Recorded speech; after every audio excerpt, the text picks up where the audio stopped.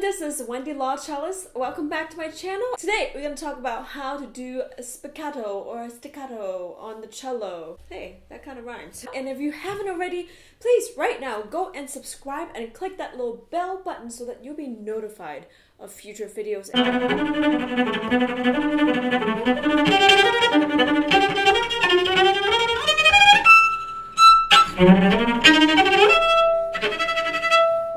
The other one that I can think of as a big cello piece is Elfin Tons, which I can't really play without really practicing, but you know that piece goes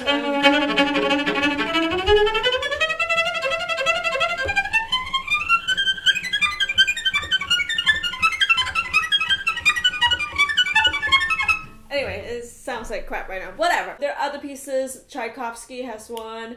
A whole bunch of pieces that requires that. And when you're first learning how to do spiccato on the cello, it takes a minute. I have an opera singer here. First, practice with two strings, A string, and then also play A on the D string. Do this, back and forth. Get faster and faster.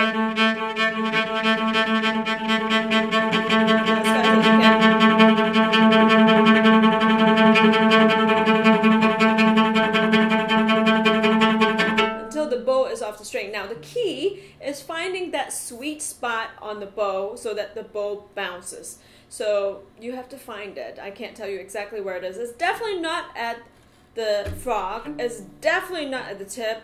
It's not in the middle either. It's somewhere between the middle and the frog, but maybe 2/3 to here.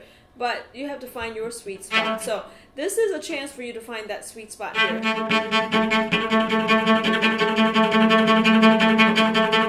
So now, why does this work? Because really we're training our body to use mostly our wrist. And then same thing, you can practice on the D and G string. Find that sweet spot. Make sure your bow is bouncing. I think the whole point is that you're not making it bounce, is that you found that sweet spot and it just starts bouncing by itself. So that's not my sweet spot yet. I'm moving around, you can see.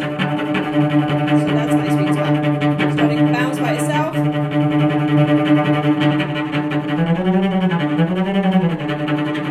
And once you got that feeling of bounciness, I do have to say, sometimes it requires a certain speed for it to bounce more. If the tempo is too slow, it's not going to bounce as well. It really has to be a certain speed. If it's slow, then it's not going to bounce. And then you just let it rip. Find that sweet spot. It really is that easy. So it's just a matter of trying it out.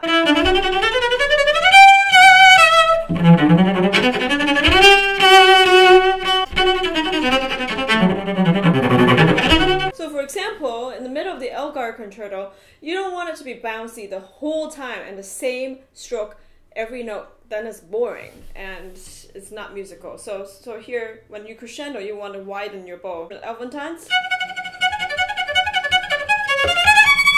I try to widen it, otherwise it just sounds crazy.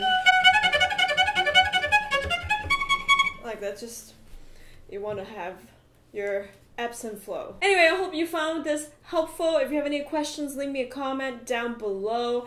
And if you want to support my work, please check out my visual album, Pasión, and you can purchase the album on my website, wendylaw.com, or you can watch the entire series of 12 videos based on love stories with Latin music right here on YouTube. I'll link it right here and also down below. And of course, you can also support my work by being a patron on patreon.com. You can support me as little as $1, $2, $3, all the way to $100 or more if you like.